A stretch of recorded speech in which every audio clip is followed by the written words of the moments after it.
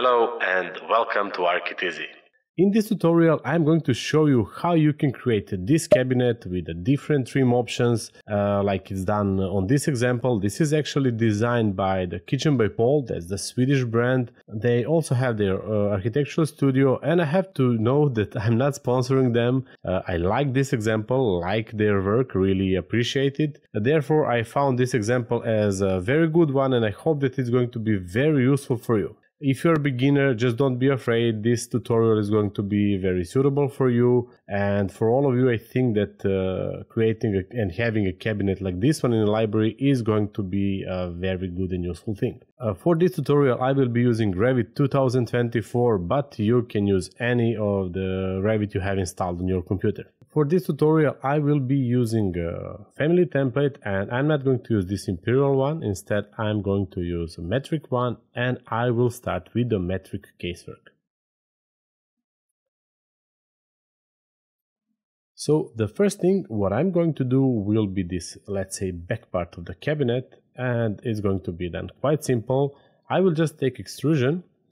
Be aware that because I'm going to use a picking lines, once you click on a line, just lock it. Actually, once you click on a reference line, and then for this one, I'm going to use offset of 20, and I'm going to trim this. Also, in this view, I'm going to go to the visibility graphic, and under notation categories, just turn on this automatic sketch dimensions. Then I will select on this 20 millimeters, and I'm going to lock it, which means that our distance of the back of the cabinet is always going to be 20 millimeters from this reference plane. Then go to the front view, and I'm going to select this one, and simply I'm going to just lock it to the top reference plane. Let me just go to 3D, and then I will just play with the parameters. So let's make a depth of 900, a height of 1.2 meters, and then width of 600, and see how it works. I think that everything seems fine here. And yes, I will go to the reference plane, and what I'm going to create right now is this panel here. I will be using for this one extrusion as well, so I will just take extrusion, and then I'm going to click here. I'm going to lock it. The same for this reference plane, and then here. Actually, by the way, I made one mistake. If we take a closer look, we have some kind of distance between the panels, so it means that if we make it to be on a zero with the reference plane in our model, those splitting lines, actually those empty spaces, are not going to be visible. Therefore, let's just do this. I'm going to delete this one and this one as well. Pick line and take 1 millimeter offset and take it to the inside. Now use the trim tool.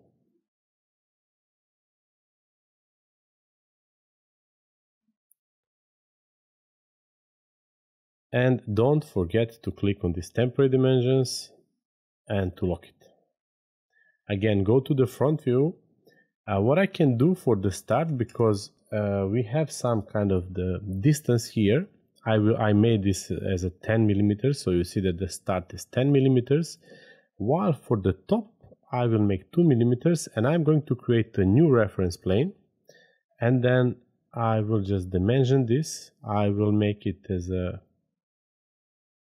2 millimeters, and then I'm going to lock it, so it means that it's always 2 millimeters from the top. Or actually, sorry, it's better to be 1 millimeter. And just lock it. Then select this one, and then zoom in and drag it to this new reference plane we made. Lock this one, and let's just see how it's going to work. Is everything fine? I suggest you, whenever you're creating families, just to have those small steps and checks, so you're sure that everything is fine, especially if you're a beginner.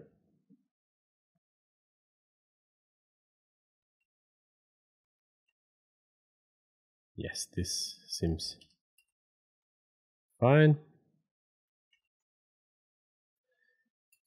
Okay. And what I'm going to show you right now is how you can create those trims. So let's say that you have this one here. It's, let's say, the right one. Then we have this, the left one. And then we also have here top and probably the bottom. And what you will see is how you can create them inside one family, so you don't need to create different types. Of course, if you would like to, you can do it that way as well. But in this one, I'm going to show you how you can keep everything in one family.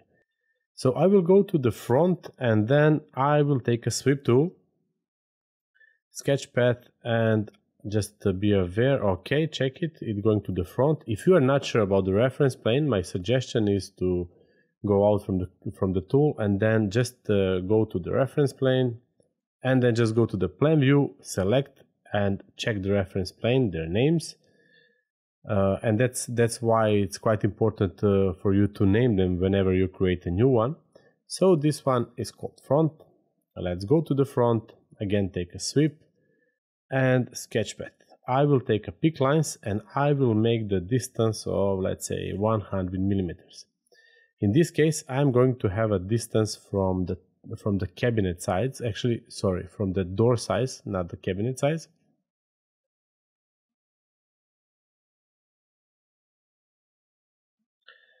When you place it, just take dimensions. So I will take it from here to here. And then I'm going to select this dimension. We'll go here to create parameter. And I will just name this as distance trim right. Take the same and do the same thing here.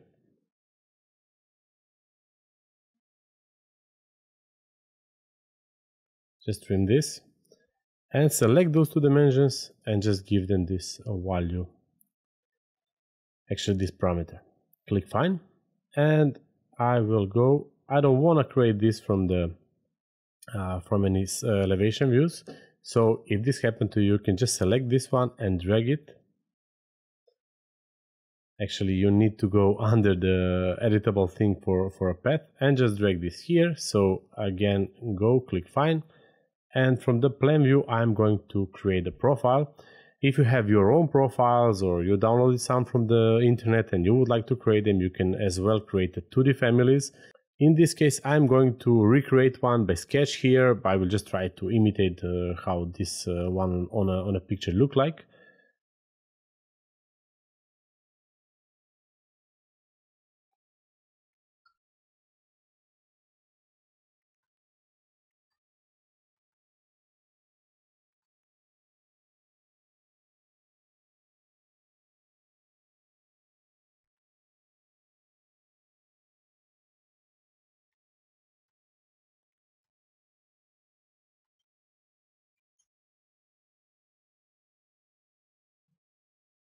I will just delete those two lines, so something like this.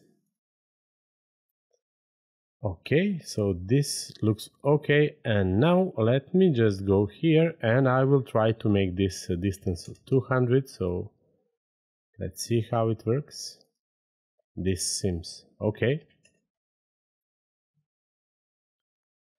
Again, I'm going to the front view and right now I'm going to make the left one, so I'm going to use the same technique, the same principle, but just on the opposite side.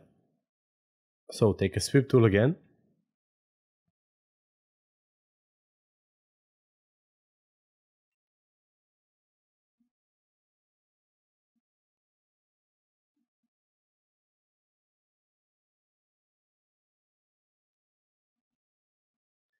Be aware where it's ending, so it's okay.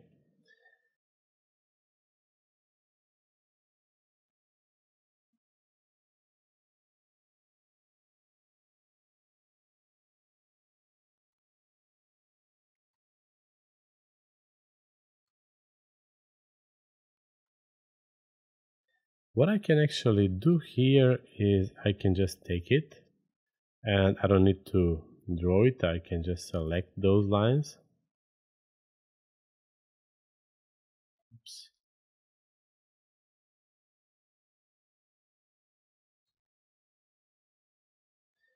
I can just turn this, off those automatic sketch dimensions. I don't need them anymore.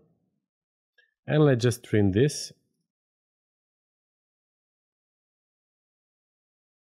What I think that I should probably mirror this one.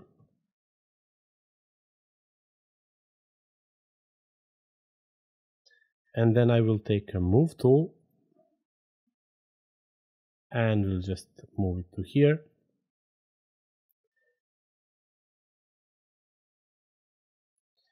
Yes, this is okay, but what I forgot is to give the parameter to our sweep line. So if this happened to you, just no worry, you don't need to delete this. You can just go to edit sweep, select this line and then sketch path.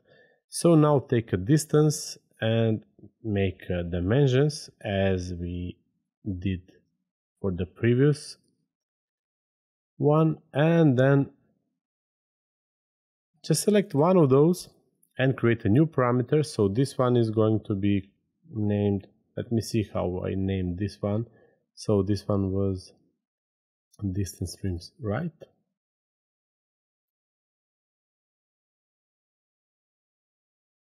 And this one is going to be called left. Make it as the instance. So actually, sorry, those they don't need to be instance. If you would like to change it, you can anytime go here, select it and just make a type again. So I was quite quick probably.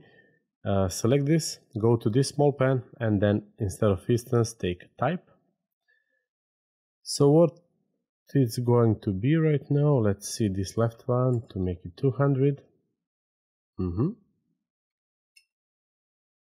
Okay, the reason is quite simple. Again, I just added to one of the sides.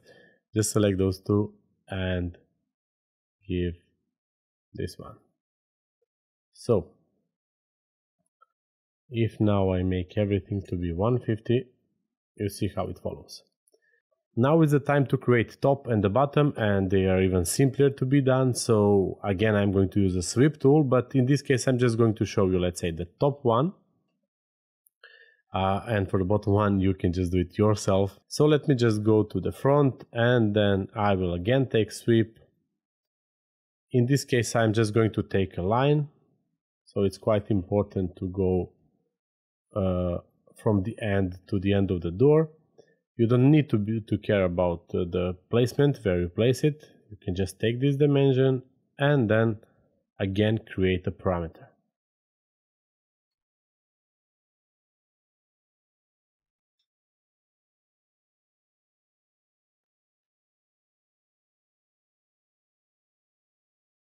Now it's time to create a profile, and I will just take this one.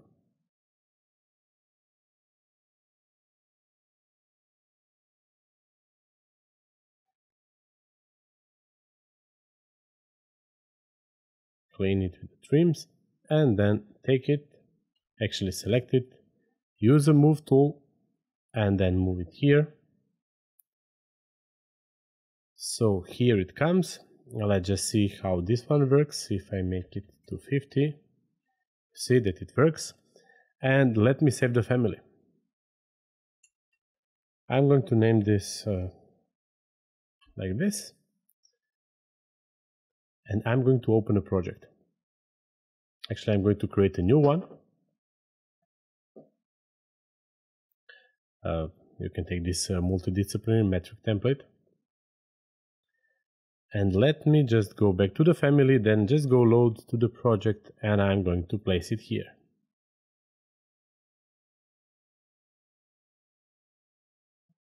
I will turn off just the project's notation categories, so we see this better. And if we select this family and go to the edit type, you will see that we can then adjust our trims. So this will work well. Let's make this on 100. But what we have now is materials, so that's one thing. And then the second thing, we have no option right now to turn on or off the trims we would like to have. So let's just go back to the family. And the first thing which I'm going to do will be to create materials. So I'm going to select the box in the back. We'll go to this small box here and we'll just create something which is called, let's say,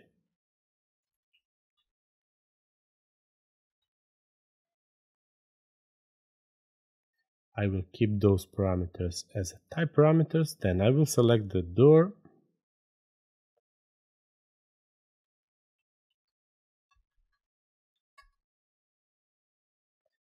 And I'm going to select all 3 trims and we'll make a parameter for that as well.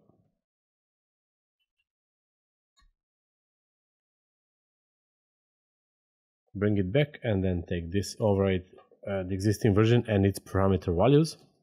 So now if I select this, you see that we have a different material category. So if I take a box and I will just take some, I don't know, vivid colors so we can see them better. I can take, let's say, this one here, and then for the trims, let's take this one. So here it comes. And yeah, the last thing which I'm going to show you is how you can make them with a click visible or invisible. So firstly, I'm going to create this right trim, and then under graphics and visible on this small box here, I will add a parameter so it will be, let's say, this.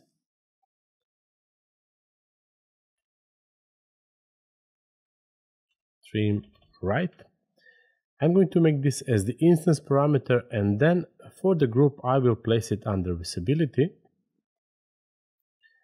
Let's do the same for this one.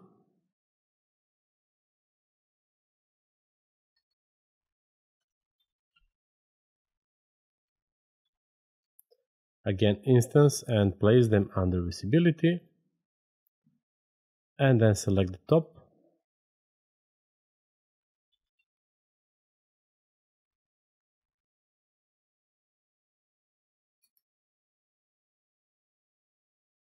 Save the family and load it back into the project. So in a project, we have no materials right now, but doesn't matter. I can just bring them back. While it's not the most important.